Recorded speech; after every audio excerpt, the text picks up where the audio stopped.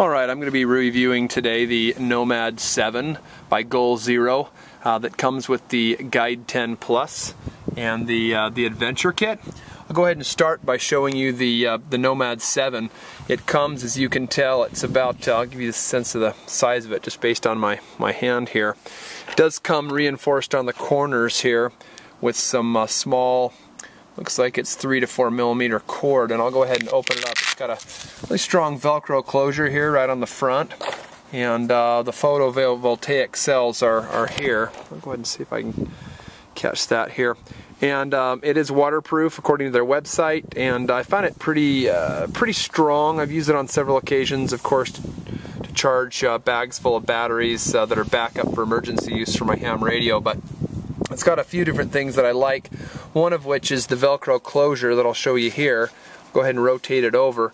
It does come with a little area here in the back that zips up.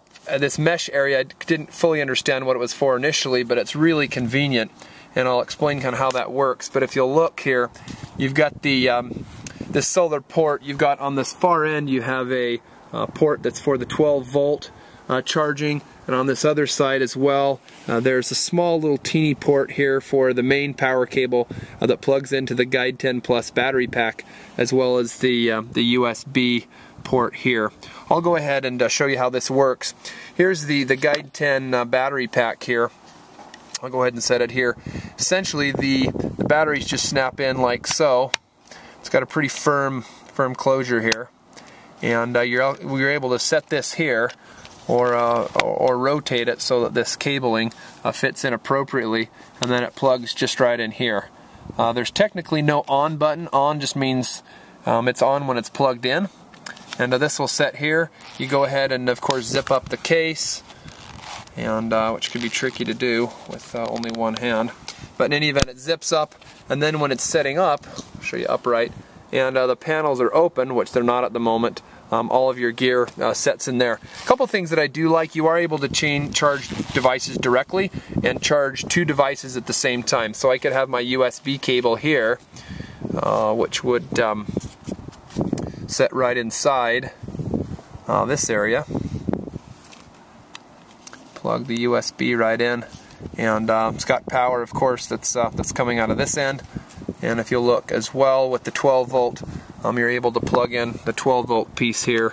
The current isn't quite enough to power things, obviously, that pull off many devices off a 12 volt, but this is the female adapter end.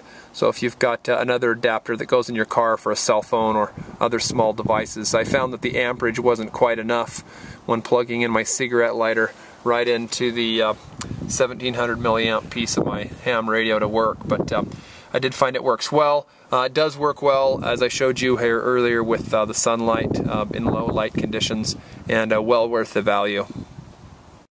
It did also come with a AAA set that actually stacks inside the Guide 10 Plus, of course without the batteries in it, and you're able to charge these AAA batteries, which did not come. These are just some energizers that happen to charge really well that I bought retail. Did come with the 4 GoalZero 2300 milliamp batteries with it. Looks like their batteries are good for at least 100 cycles.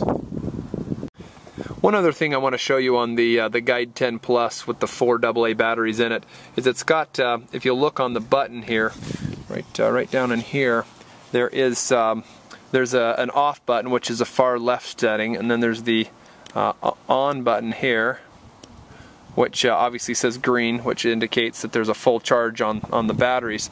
And then there's an LED light function, which is actually pretty bright and would be great to use in different emergency situations.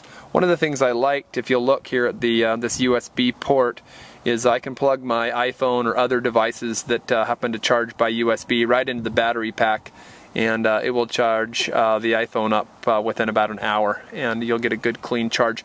They do report that this Guide 10 Plus Adventure Kit with the Nomad 7 is iPad and Apple products compatible. I didn't find that was the case. It was a little tricky plugging it in. Sometimes it wouldn't recognize it. Other times I would have to power off my device and power it back on, and then I would get it to work. So it worked about 70% of the time. My recommendation would be that you charge the battery pack first, and then just plug your device right in and charge off the battery pack, as it's going to be a good clean charge every time.